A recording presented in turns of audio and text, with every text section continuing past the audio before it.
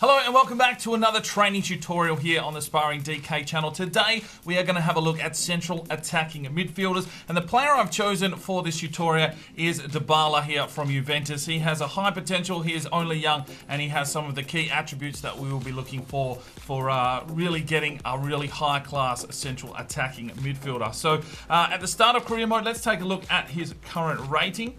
Right, so Dybala is an 88 at the start of career mode, but obviously with these training scenarios that I will put in play later on in this video, we'll see how high we can get him. But what I'm going to do is I'm going to back out of this one, load up a custom squad, and show you the key attributes you need to be training for a central attacking midfielder. Right, so here we are, 99 Dybala. Let's have a look at the key attributes required to get a cam up to a 99 rated. So if we jump in and we take a look at his attacking, now finishing, 99. Obviously the ones that are up at 99 are the key attributes for a central attacking midfielder. Now let's have a look at the statistics and the numbers and the equations that I've worked out for this one. So finishing is worth 7 overall points out of the 100 possible to get him up to that 99 rating. So that means that each stat point is worth 14%. So for every 14 points, he will go up 1 rating, and eventually you'll get that 7. The next one is short passing. This is very heavily weighted at 16 value. So 16 points of his total 100 overall will be involved by short passing. So it's definitely a key stat that you do want to be trading. Each point is worth 6.25%. So those are going to add up very, very quickly. That does it there for attacking. Let's go into defending. Nothing there. Don't worry about the training is defending. You don't really need to. This is purely for training up overall. Obviously, other stats are definitely going to help him out as a player, but we're purely concentrating here on his overall. So dribbling is worth 13 points. So 7.69% for every stat point in dribbling. So that's another heavily weighted one there. 13 out of his overall 100.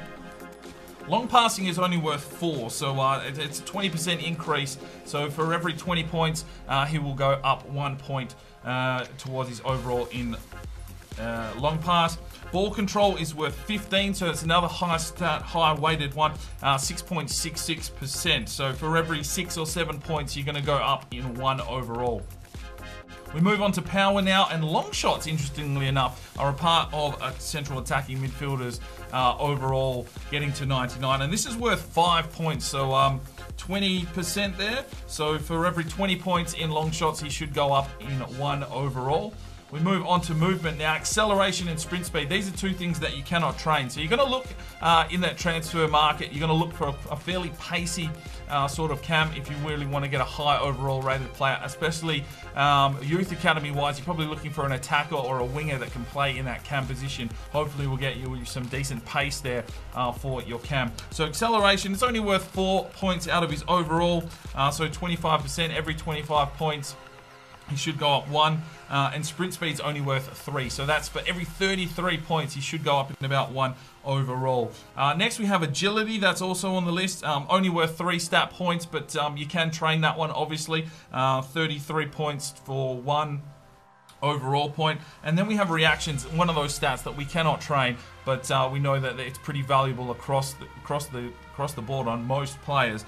This is worth 7% for reaction. So for every 14, 15 points, you will get 1 point in reaction. So when you're going out looking for a cam, you're basically looking for someone that has decent acceleration and sprint speed and some very good reactions. You're not going to really get that in a youth academy player, so they may not progress to that highest of ratings unless their reactions start growing themselves. But if you're looking out there in the real world, definitely take a look at those 3 stats when you're looking for the perfect central attacking midfielder. Got a couple of other ones that we need to have a look at here in mentality. Attack position, well, this is a pretty decent one. This is worth 9 out of a possible 100 points. So for every 11 points in attack position, you'll go up in 1 overall rating. And then vision is worth a massive 14 points out of the top 100. So for every 7 to 8 points, you should go up in 1 overall. So that's where you get him up to 99. So what I'm going to do now is I'm going to pull back the untrainables to his starting ability, so we can see, even if he doesn't grow into career mode, other than us training him, what level he could get to. So it's all the 3 training ones here in movement. So his acceleration at the start of career mode is 88. His sprint speed is at 84.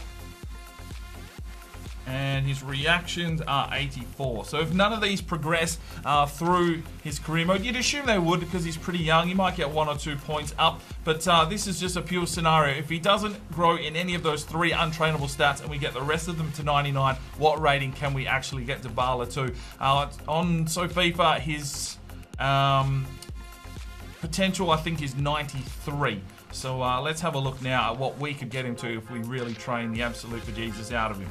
So there you can see, even if his reactions, his attack position, his acceleration and sprint speed don't increase through an entire career mode, if you train the absolute junk time out of Dybala, he will get his way to a 99. So what we're going to do now is I'm going to back out. I'm going to jump into a season. I'm going to train him in all of the key opportunity spots for an entire season and see how quickly we can start leveling him up and see how he is at the end of 1 season with full training.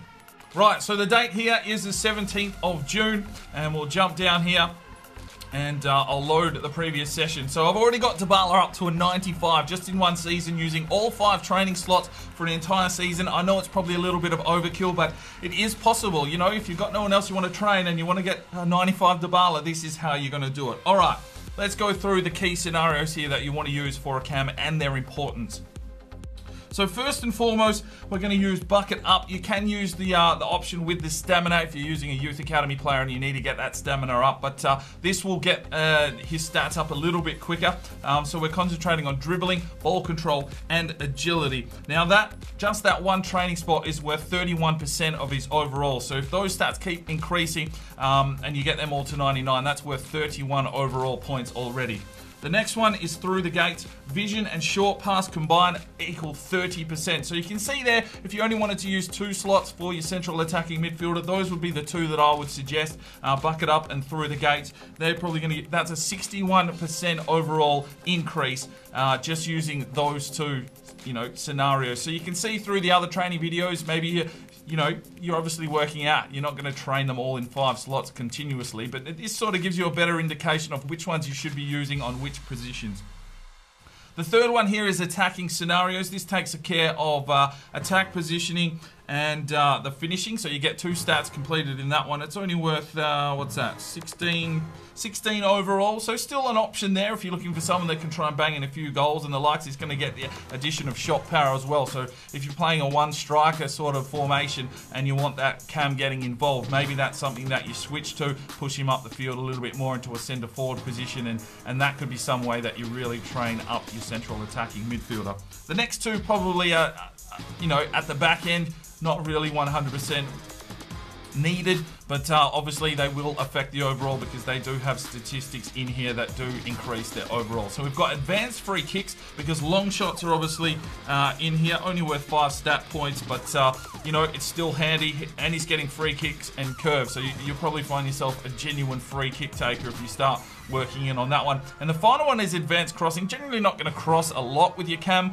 but that will definitely help him out with taking corners, but it's the long passing that will help him out. So if he ducks back to help out the defense and that play that long ball forward out to the wingers and that sort of stuff, that's only worth 4%, so that's the last one I would probably choose. But there is 5 key strategy options for you, starting with bucket up and through the gates, the 2 key ones for a central attacking midfielder, and then attacking scenarios followed by advanced free kicks and advanced crossing, depending on how your play style is. So let's go and have a look at Dybala's stats here at the end of the season and see how much he's increasing some of those stats that we weren't able to train.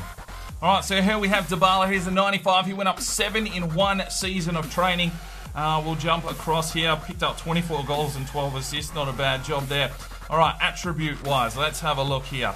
So obviously we can't see the strength, the vision, or the penalties on this. I will jump over into the other part of the lineup so you can see those. But his acceleration did go up +3. So even though we didn't need it, he's gotten quicker. Same as with his sprint speeds, up +2. Agility went up 8 and he's at 99 agility, so that's maxed out. His balance increased by 1. His jumping increased by 1. His stamina increased by 1. Reactions up by 1 to 85. His aggression, interceptions have gone up as well. Composure there at 84.